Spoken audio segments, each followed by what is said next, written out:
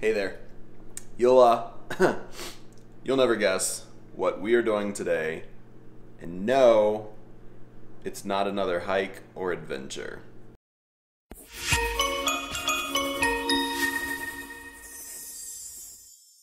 Today we are going to attempt to build a headboard. Now you might ask why we want to build a headboard. Well, for the past 4 years of our relationship, I've only asked Seth for a headboard probably every 6 months or so, and I wanted him to build it because to me that's more special. We could take it with us and it kind of gives us some like sentimental feelings. So today, since we have some extra time, we didn't plan anything for this weekend, we're gonna head over to Home Depot, buy some wood, and build us a headboard. So, with building the headboard, Megan has asked me to build one for a very long time. However, in this relationship, Megan runs our finances. So I've told her, anytime you want to do it, let me know and we'll go buy the stuff. Well, it finally got to the point where I'm tired of the mattress not quite meeting the wall because of the molding along the bottom, the trim, and the pillow sinks down. So I got tired of it. So I told Megan, this is the weekend that we do it. There's nothing out that we want to go do right now. We're waiting on some other things, some big adventures coming up here in the next month and a half. So this was the perfect opportunity. So we have our list. We have measured all we need to measure. And in all honesty, I think this is gonna be more expensive than any adventure we could probably go on. Because there's other things Megan wants, like a tree. This is gonna be tree number 2 in the house because we have to have a cat tree. And just all kinds of things. So we're gonna take you along on our journey to the center of Home Depot. Let's go.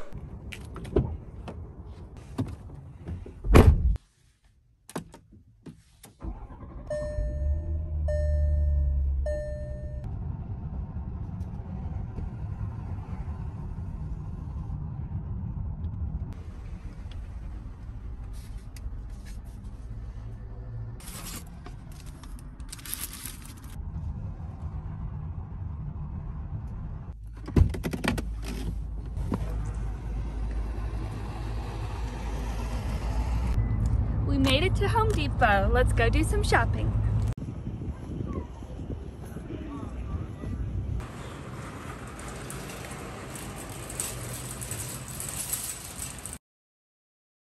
So we're running into a dilemma here.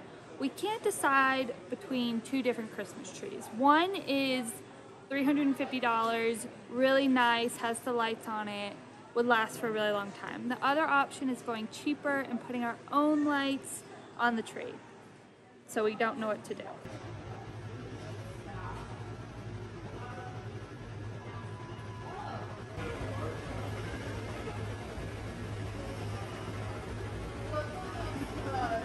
So we ended up deciding on the Christmas tree we're gonna get, but in order to find out which one we decided on, you're gonna have to go to our Instagram, which is linked below, to find out.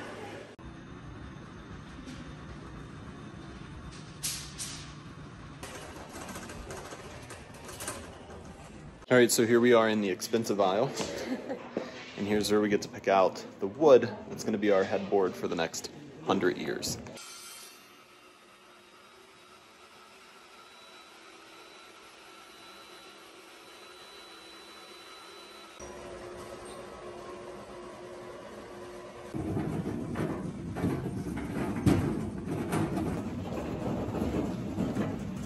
Okay, so that was expensive. Yeah. Oh, so expensive. Everything's bought though, everything's done. So time to go home and start putting everything together. First though, I need to finish my coffee because dealing with people, I've not had near enough caffeine today. True. Okay, so the first thing we did was measure the width of our bed, which was 6 foot 6.5 inches. We went to Home Depot. We decided that we didn't want really wide slats because our slats are going to run horizontal, making the bed frame or the headboard. So we got these are 1x6. They were 8 foot tall, so we had them cut to scale. And don't ask Home Depot to cut your wood for you because they're not very nice about it. So we got, we have 6 of those that are going to run horizontally down. And we're not running them all the way down to the floor. We're only going to meet them at the frame of the bed. So that way they're kind of inset against the mattress. Then we got these. I believe these are like 1x3 or something like that. And we got 2 of these, and these are going to be kind of our, whatever you want to call it in the back. This is what we're going to mount to the bed and screw in to the back of the headboard. So like I said, we got 2 of these. They're 54 inches tall. So this is how tall our headboard is going to be. So the first thing we're going to do, we have to go 1 inch in from each side, and that's where the bolts are going to go through on these. And then that's where these are going to attach to the backs of these. So let's get started.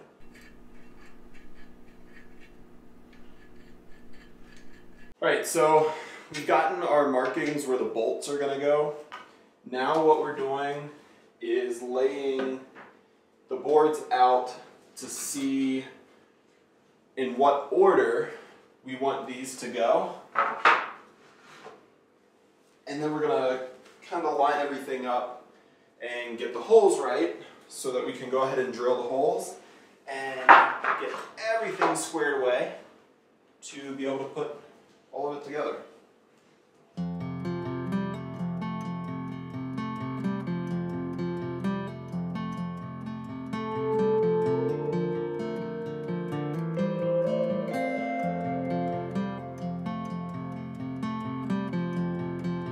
We just finished getting everything ready so we can start drilling. On our boards here, we measured in 1 inch and then we measured up 2 3/4 of an inch, made a little dot, and that's where we're going to be drilling the holes. So then when we put our back pieces on, we can just screw right into the holes and get going.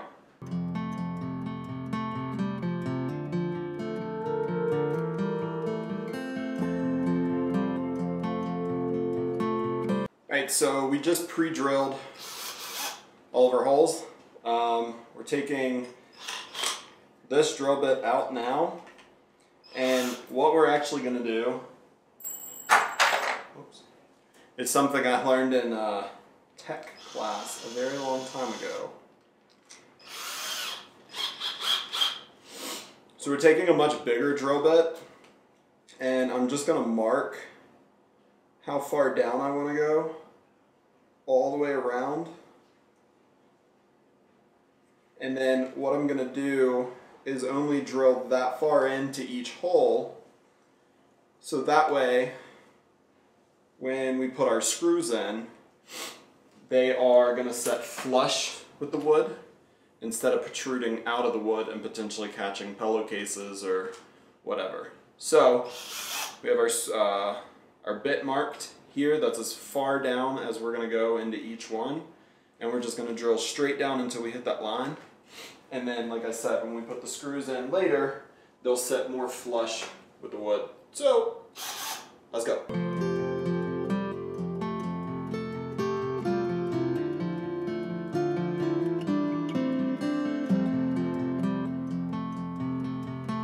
So all of our holes are finally drilled on all of the boards, and the reason we decided to do this inside, if you're wondering, is because 1, we have no space outside. We have like a tiny little porch, not enough space.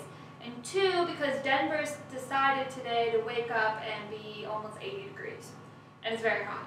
So we did it inside. All of our holes are drilled, and now we're going to put it together.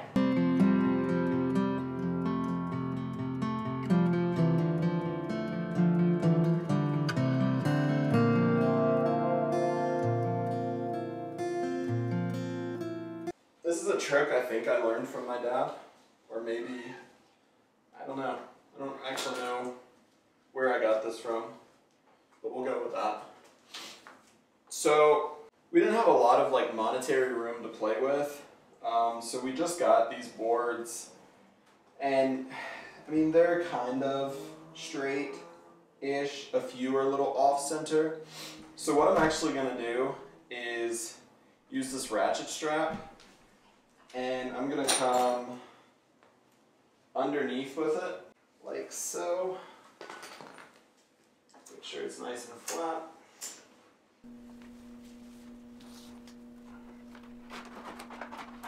Under here. I'm going to come back a ways. Going to link these two, or try to at least.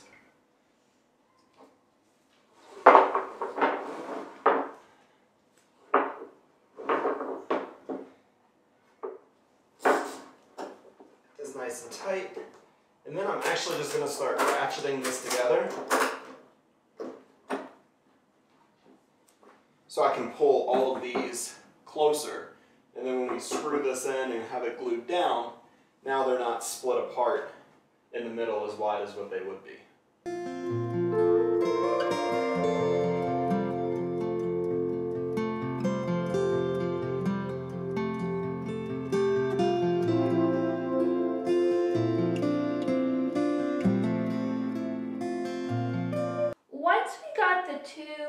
End post on, we realized that they weren't laying super flat. So we ended up taking the extra wood that we had and put a slab in the middle just so it would lay flatter.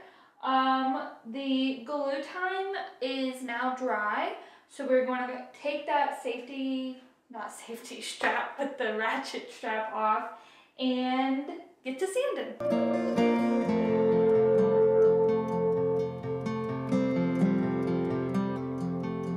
Alright, sanding's done. We are going to wipe this off, get all the dust off of it.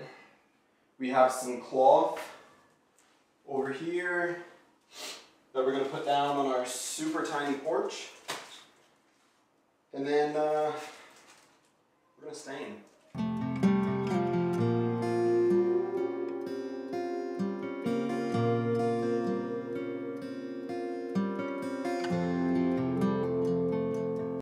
Right, so first coat is done. We are going to wait an hour from right now.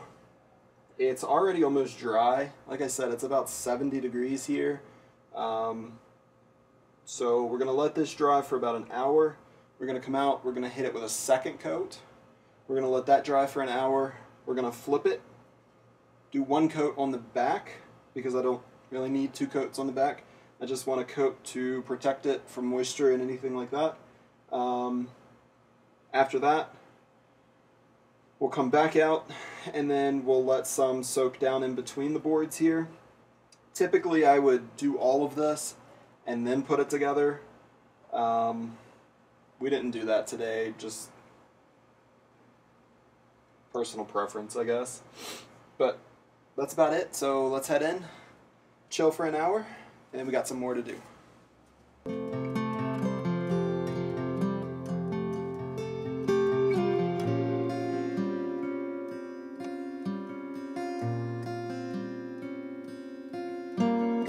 Second coat is done on the front of it.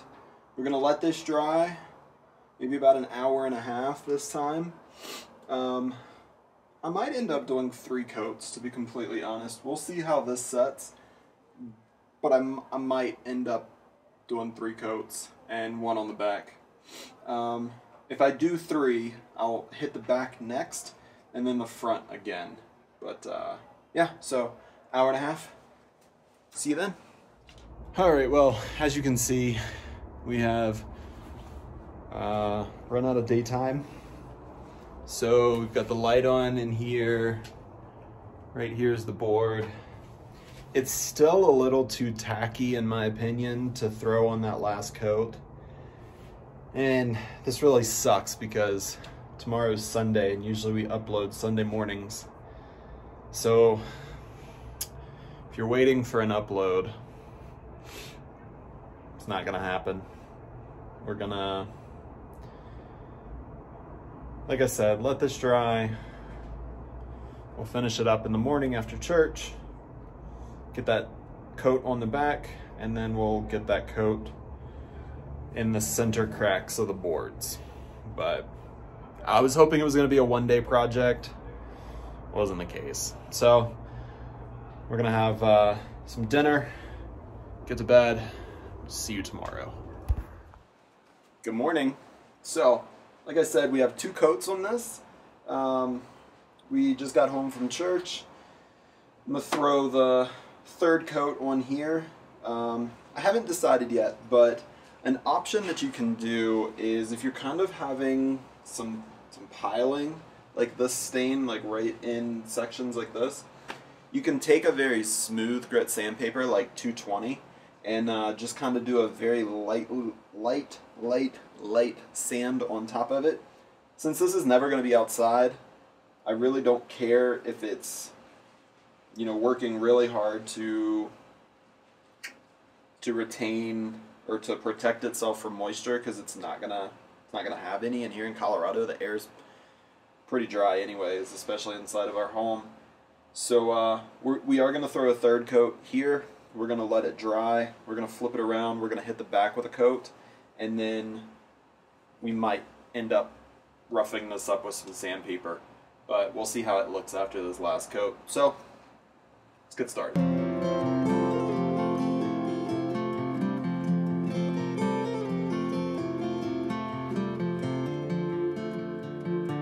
It's been probably 2 days now. We've been just incredibly busy, so I haven't really gotten a chance to do anything other than put a coat on the back. I just got home a few minutes ago. I took 400 grit sandpaper and very lightly went over the front of this. Now I've got a cloth, paper towels wadded up, that are just super lightly dampened, like almost no water whatsoever. We're gonna get this dust off, and then I'm probably gonna do one more coat and fill in the cracks, let it dry, and we should be done.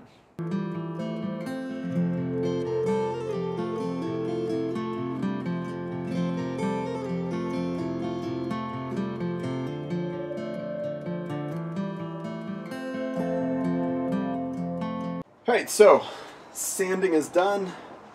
3rd layer is on. We're gonna wait for this to dry. I still need to get in between the cracks because I can still see some lighter colored wood right in between each board at certain spots. So what I'm gonna do, I'm gonna let this dry. I'm going to prop it up against the other side of this little patio. I'm going to take the plastic, lay it on the ground, get all the dirt and sawdust off and all that jazz, lay this down on top of it, and then kind of just soak each line. Let it get down in there, get coated, and then I'll set it back up and let that dry, and we'll be good to go. Okay, so the headboard has come to a complete and full dry. Megan says all the smell is gone. As you can see, the headboard is matching the cat hut. The only thing left we have to do is install it.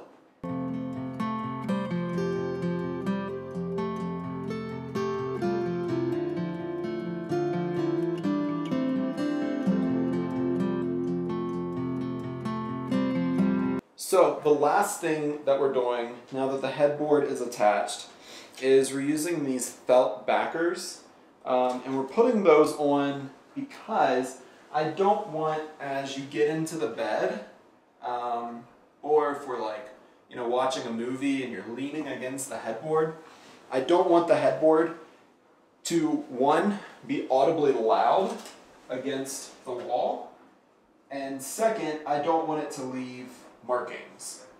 So that's why I'm taking, again, these sticky felt backers, and I'm putting those on each back brace, one at the top and one near the bottom where it meets the bed, right above where the bolts come out. So hopefully this will rest against these felt backers as opposed to the bolts or the bare wood. Now the other thing that I'm doing is I have some of these, if I can get one, these little finishing screws, and I'm going to take one finishing screw and go straight through the center of each one of these, because a lot of times this adhesive doesn't stick the greatest. Well, here is the completed final project. I think it looks good. It took longer than expected. We were thinking build it in a day, have it stained, and then within a day or two we could put it on. But our schedules did not allow for that. So it's been a week-long project, not very labor intensive whatsoever. We just moving in, we don't have tools or anything like that, or really any place for tools. Home Depot did the cutting for us, even as much of a struggle as that was. But all in all, super simple project. We did it in a 1-bedroom apartment outside on a 3x5 foot patio. So again, super simple. If you want to make something like this, super easy. Just measure twice, cut once. If you like the style of this video, leave a comment down below. Let us know so that we know to make more videos like this, because we do make a lot of things for in our house. Instead of buying plastic junk from IKEA or whatever, a lot of things we just make ourselves. If you don't like this style of video, then don't watch it. But yeah, so we have tons of stuff coming up for December. It's getting kind of hard to find video ideas, because being in Colorado before, we had a lot of stuff that we did, and a lot of stuff is hiking here. It's a lot of outdoor things or food. And if you know from Scottsdale, I don't enjoy food videos. They're very, there's too many variables involved in food videos, but there's still a lot coming. Comment down below if you want to see me try to ski for the first time, because I've never done it. Please comment down below. I would love to see that. If we get 10 comments of saying I need to ski, then I'll try it. That's not that many. That's not that many. I hope we get 10 comments. If you like today's video, make sure to subscribe to our channel, hit that notification bell, and we will see you on the next one.